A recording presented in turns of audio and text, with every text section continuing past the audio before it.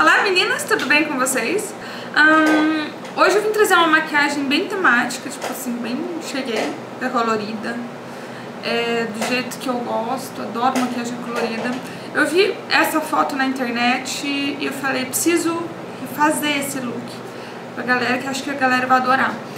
É um look bem colorido. Eu usei a paletinha da Lime Crime, que eu comprei lá na Debbie Shop, tá? Essa paletinha. A minha é a Delineador. Ó, vem com a vermelha, azul clara, amarela, verde e preta, tá? Comprei essa paletinha lá. E também comprei essa paletinha lá, também na Debbie Shop, que é a paleta da Catharine Hill, que eu usei nessa maquiagem também pra fazer com azul, porque eu não tinha um azul ali na Lime Crime, que senão eu usava. Eu gosto muito das paletinhas da Lime Crime porque elas são muito pigmentadas e a Catharine Hill também. Usei os cílios postiços, número 5, Made in Paraguation, tá gente? Não tem nada de Ardell, MAC, nada dessas coisas, eu acho. Desperdício, né? Eu, Fabiana, tá bom? Só eu. Mas tem cílios postiços bonito aí por precinho de barato, gente. Eu comprei isso aqui na minha cidade. E eu paguei R$2 na caixinha. Pra que eu vou pagar 40, 50 nos cílios postiços pra usar 3 e jogar fora?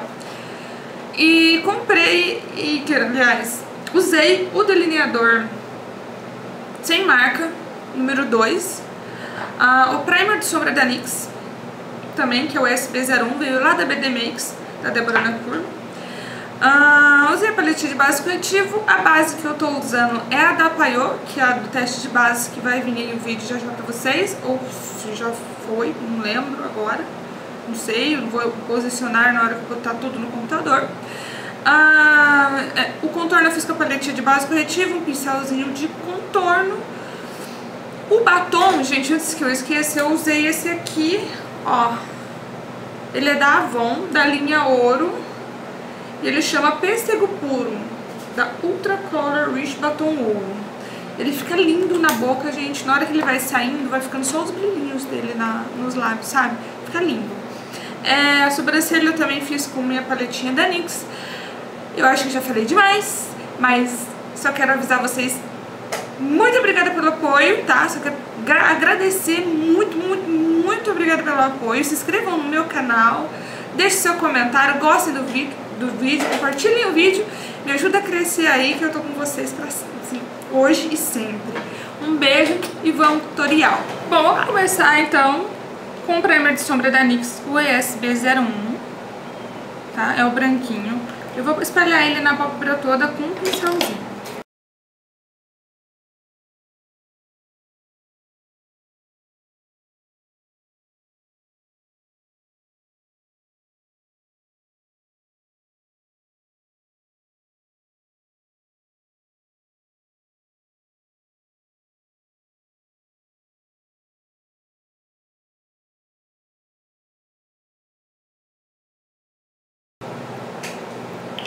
Espalhei todo esse primer de sombras.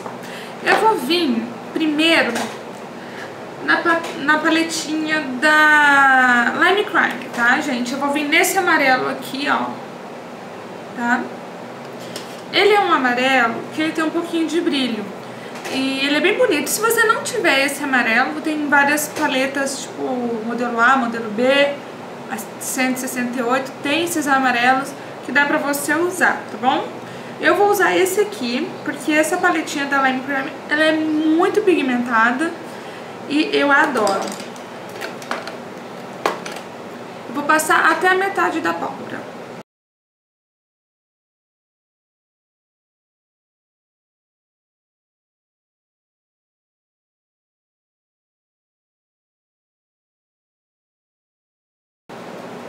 Aí o que eu vou fazer? Essa paletinha eu vou continuar usando. Mas eu vou pular agora pra paletinha da Catharine Hill e vou vir neste laranjinha aqui, mas ó, bem pouquinho, tá bom?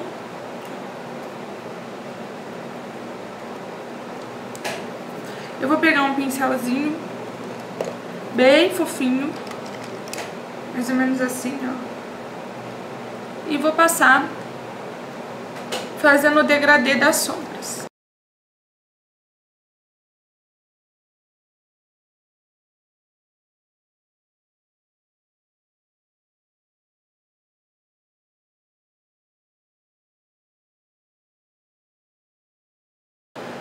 Feito isso, ele vai ficar desse jeito. Agora eu vou voltar na paletinha da Maymelline, vou pegar este vermelho aqui. Aí, gente, eu vou passar aqui em cima desse laranja, mas aí eu só vou passar um pouquinho.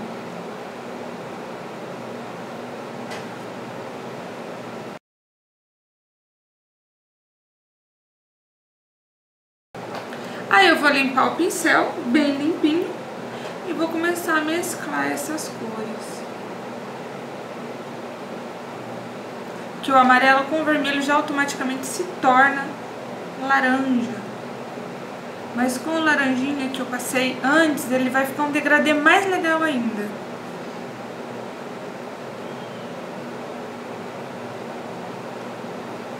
Ele vai ficar assim.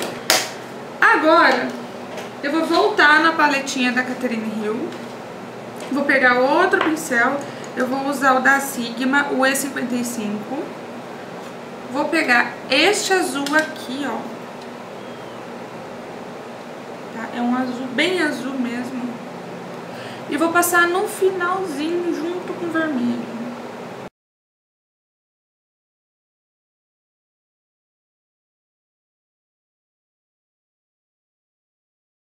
Com um pincel mais fofinho, vai ser, no caso, eu vou voltar nesse pincel fofinho aqui, ó. Ele é o da Sigma, ele é o E55. E vou dar uma esfumada nesse azul, pra ele não ficar tão marcadão aqui, pra ele misturar com o vermelho.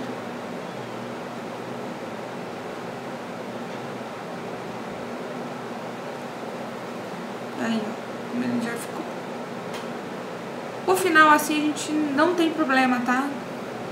A gente vai arrumar. Feito isso, eu vou pegar um pincel caneta. Quem não tem o pincel caneta ou o pincel lápis, pode estar usando o pincel chanfrado. O meu vai ser o caneta. Esse daqui é o E30 da Sigma. Eu vou pegar a paletinha da Maymelline e vou usar esse preto aqui. E vou começar a fazer o meu côncavo.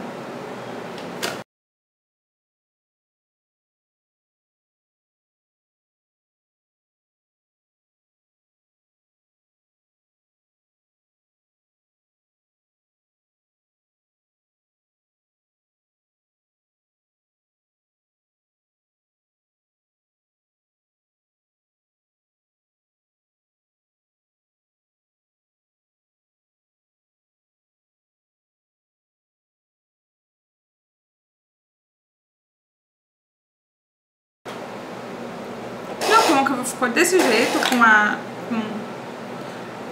marcadão. Gente, não liga. Barulho da cadeira. Preciso passar um óleo nela. Vou pegar um pincel chanfrado, esse é o réplica da NARS número 13. E vou esfumar todo esse pretinho que eu passei.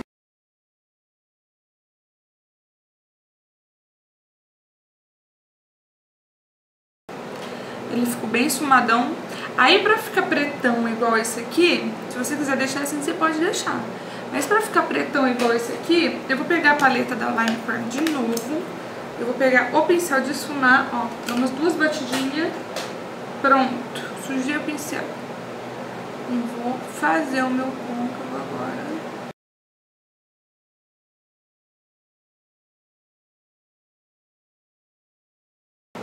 Aí ele vai ficar assim. Eu vou pegar um pincel caneta de novo e vou ligar um pouquinho, bem de leve, tá? Aqui, ó. Só pra ficar uma marquinha preta, bonitinha, tá? Bem de levinho, não precisa carcar o pincel, não. E vou esfumar. Vai ficar assim. Vou voltar na paletinha da Catharine Hill.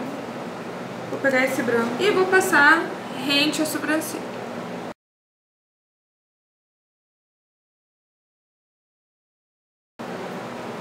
Lápis preto na linha d'água.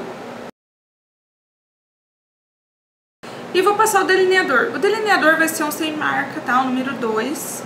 E um pincelzinho chanfrado.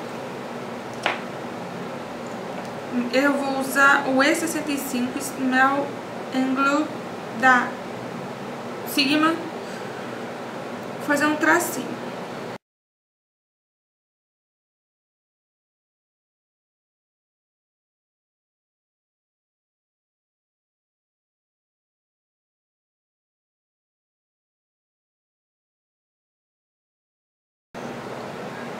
Agora eu vou colocar os cílios postiços.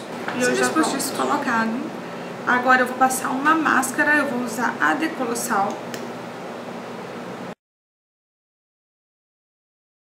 Bom, meninas, a maquiagem de hoje é essa. Eu espero que vocês tenham gostado. Um beijo grande, até a próxima e bye bye!